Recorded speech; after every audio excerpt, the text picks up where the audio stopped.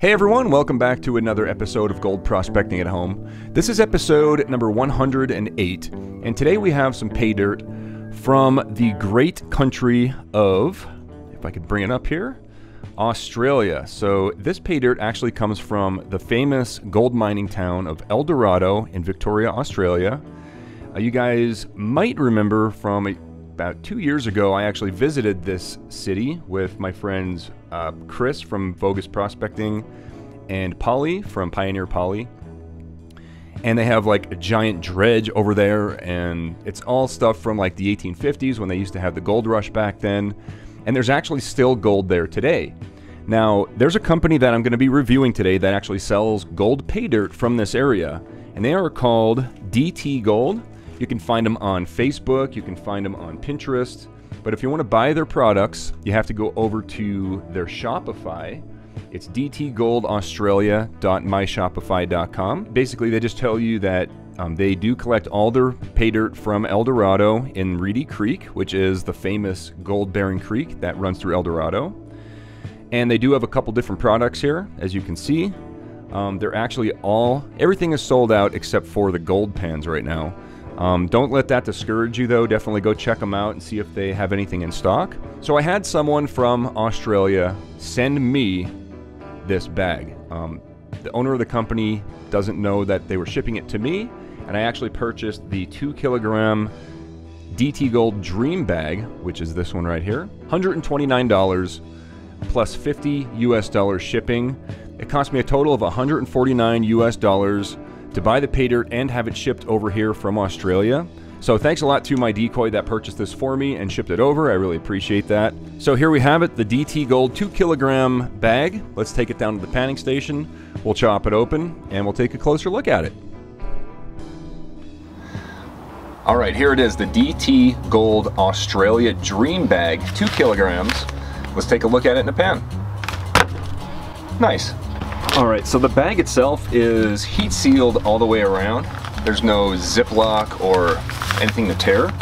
So we actually have to use a razor blade. Looking down into the material, it looks like, honestly, it looks kind of like coarse play sand. Doesn't look like there's a lot of big material in there.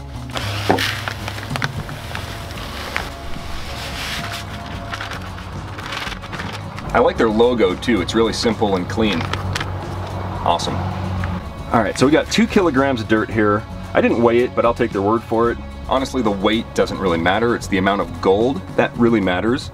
Now, on the website I forgot to mention, they do say that they add 1.1 grams of gold, but there's no guarantee because when you pan out pay dirt, there's a chance that you're going to miss some. So they're covering themselves by saying there's no guarantee. But they do also say there's 1.1 grams. Now I know I'm not going to miss anything when I pan through it, so I'm pretty confident we'll get all 1.1 grams. Alright, because we have such fine material here, we're going to classify it probably 2 or 3 times. So first size is going to be the kitchen strainer size. You can get these at any dollar store or Poundland or whatever dollar store you have in your country. There's really no need to buy the expensive ones, just pay $1 and you're good.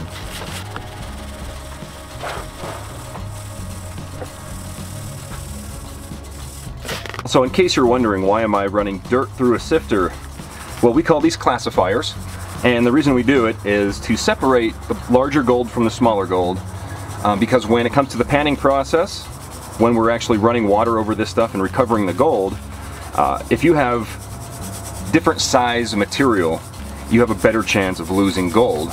So that's why we always like to separate our material before panning. Okay, here we have our plus and minus kitchen strainer size material. There's still a lot of material over here, so what I want to do is classify again. We're going to classify it to 20 mesh. Alright, so as you can see, our plus and minus kitchen strainer and our minus 20 mesh material, there's all about equal amounts here. Maybe more of the minus 20. So now that we have everything classified, we're going to take a magnet to this stuff and see if we can remove any magnetic material. That way, when it comes to the panning process, we don't have to worry about panning through all the heavy material. All that stuff will be taken out with the magnet.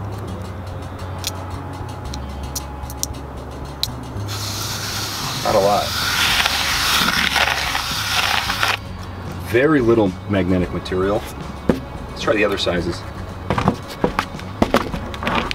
This is our plus kitchen strainer size, our biggest material. Yeah, almost zero. That's good. The less magnetic material, the easier it's going to be during the panning process.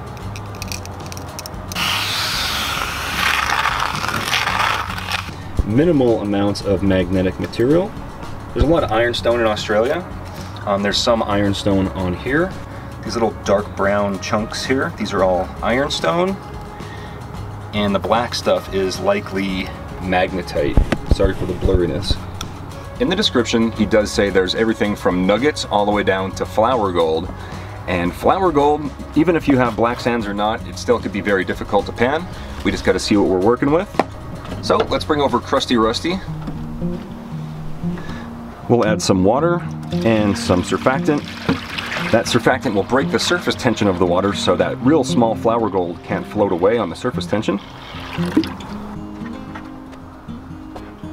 I'm going to start by panning out the magnetic material just to see if there's any gold that came up with it.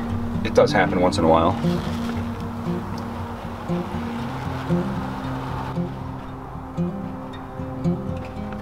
Alright, no gold. Alright, so now I have to determine which one I want to pan first.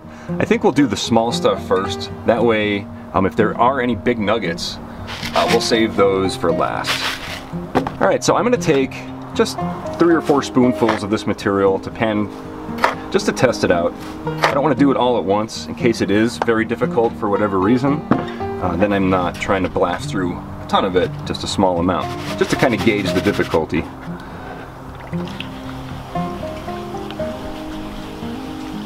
If you guys are interested in learning how to pan for gold, I have an entire gold panning tutorial video.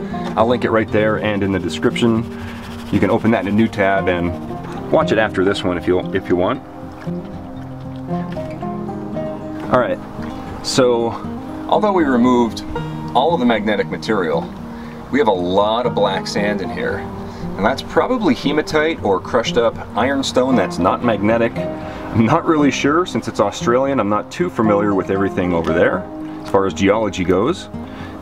But there is a lot of black sand, which means this might be more difficult than I expected.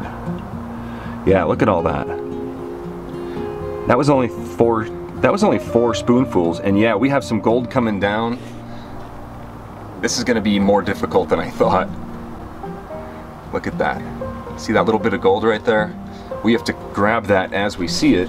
Alright, so the trick for recovering gold from very difficult material like this, or, you know, not very difficult, I would say it's probably an 8 out of a 10 on the difficulty scale. As you see the gold coming down, just grab it with your snuffer bottle, because otherwise you'll be chasing it all day. Also, when you tap the top like this, the gold is still heavier than that black sand, and when you tap it, it'll actually walk the gold up to that corner. Most of it. Doesn't work all the time, but it does help a little bit. But as you can see here, this gold is right on top of the black sand. So I'm actually going to give this like an 8.5 out of 10 difficulty. Look at that, there's some nice gold in there so far. I can see why they don't guarantee an amount, because this is pretty tough. I'm enjoying it. Even the big flakes are mixed in. That's some heavy material, whatever that is. If anybody knows what that is, I'm guessing crushed ironstone. Somebody from Australia is going to help me in the comments there. I would suggest 1 spoonful at a time, especially for the -20 mesh. The other sizes are going to be a lot easier, by the way. I'm going to go ahead and finish up this -20 mesh. Maybe I'll do some time lapse for you, and you can see how the process works.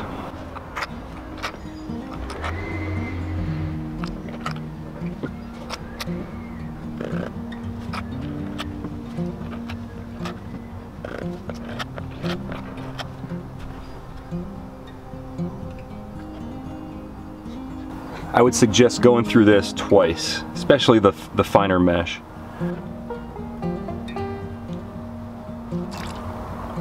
Yep, I missed one piece there. 2 pieces. 4 spoonfuls was way too much. This is, you know, 2 maximum, I would say. Man, that's a challenge. Okay, so I'm about halfway done panning this stuff out. And if I can get it to focus, right at the tip of these tweezers here, you can see a very small red garnet. I know it's not going to be, my camera's not going to cooperate. But yeah, there's some little garnets. There's another one right there. Little tiny garnets here. Always interesting to see. And but yeah, this Paydirt is extremely difficult. I'm not gonna lie to you guys. I was gonna set up my sluice box and just run it through that to make this so much easier for myself. But I mean, this is really interesting Paydirt. Not for beginners, that's for sure. But hours of fun, absolutely. Here's a little tip: if you do buy some of this stuff, pan through it 3 times.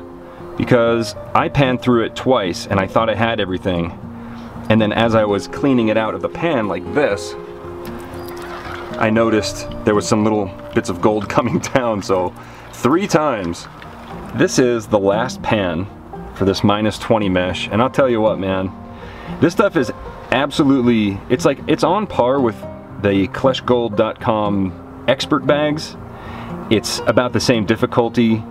The -20 only. I can tell you right now that the bigger material is not going to be this difficult, but if you classify it to -20, you're going to have yourself some extremely difficult Paydirt. Now if you didn't classify at all, it would be easily a difficulty 9 for this stuff, even more difficult than my expert. Because first of all, most of this black sand isn't even magnetic, so you can't, the only way to remove it is by doing this. The best way to describe this is an excellent stress reliever in the most annoying way possible. See that? You see that right there? I was just rinsing this down after panning it 3 times, and I still, some's trying to get away. Look at that. I got you. So this is what we have. You can see all that black sand mixed in with the gold.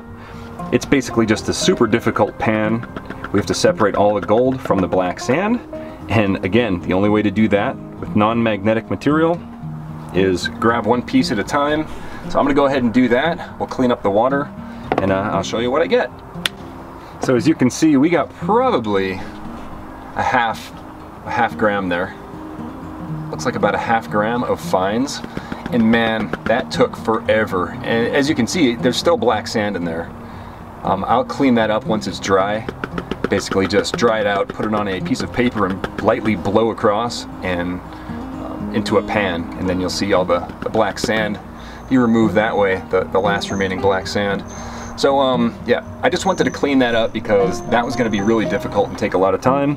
And I had a little extra energy and I wanted to just knock that out.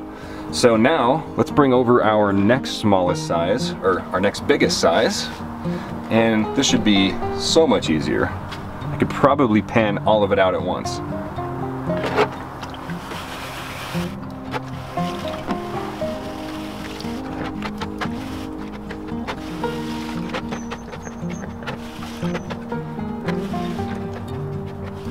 Alright, getting down to the very end of it, as you can see, there's no black sand, but we have some nice flakes of gold in there.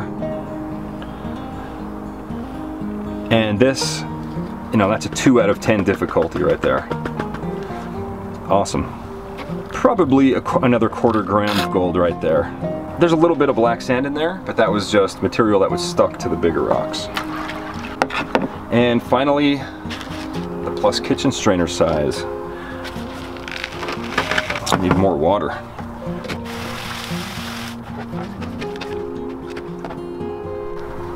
Sorry about that, had a little yellow jacket problem, but I've got one of these salt guns here. If you guys want one, I'll put a link down below. But yeah, a lot of fun. Not a sponsor, just a lot of fun.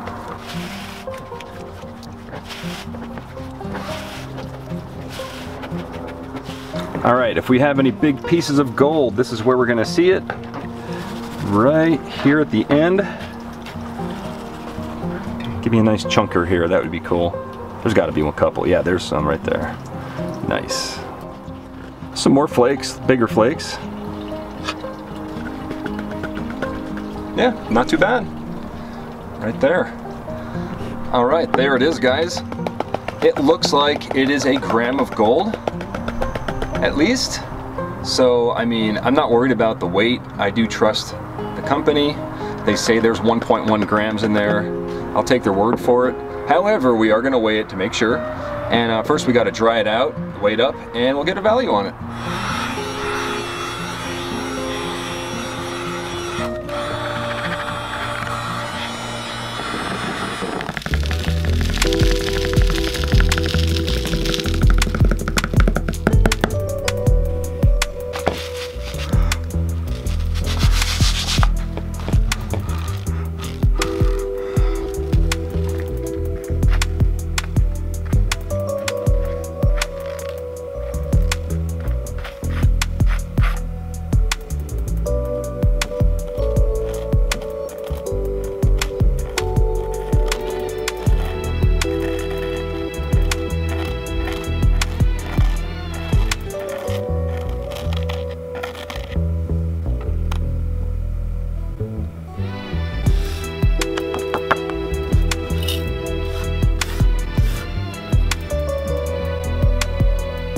All right, we got 1.113 grams, and we're gonna call it 24 karat purity because you can resell natural placer gold just like this to pay dirt vendors like myself. If you guys wanna sell your gold, definitely check out kleshgold.com, click on the sell your gold button, and I will buy your gold. Today's gold spot value is $1,779.56. Value is $63.68. Now I paid about 150 US dollars for this. It's about a, what is this, 50% ROI? Not even. Usually I say 50% ROI is good, but now, you know, there's not a lot of options in Australia for pay dirt. I wouldn't recommend getting this if you're in the United States. If you're in Australia, you don't have to pay that $50 shipping. I don't know what the shipping does cost if you're in Australia, but the ROI would be a lot better if you're in Australia. I can't remember who recommended this pay dirt to me to do a review, but thank you very much for that. If you guys are interested in buying any of the gear that I use in my videos, kleshgold.com, go to shop, down to gold prospecting gear, and everything I use in my videos, you can buy it right there. I hope you guys enjoyed the video. If you did, please hit the thumbs up button. If you haven't subscribed, go ahead and do that. I put out at least one new video every week, and that's all I got for today. Thanks for watching. If you're still here, you're one of the 42% that haven't left, so thanks so much. And also big thanks to all my Major Credit Patreon supporters and channel members scrolling right there. And also, if you enjoyed this video, you're really gonna like the other ones linked here, so definitely check those out, and I'll see you guys on the next video.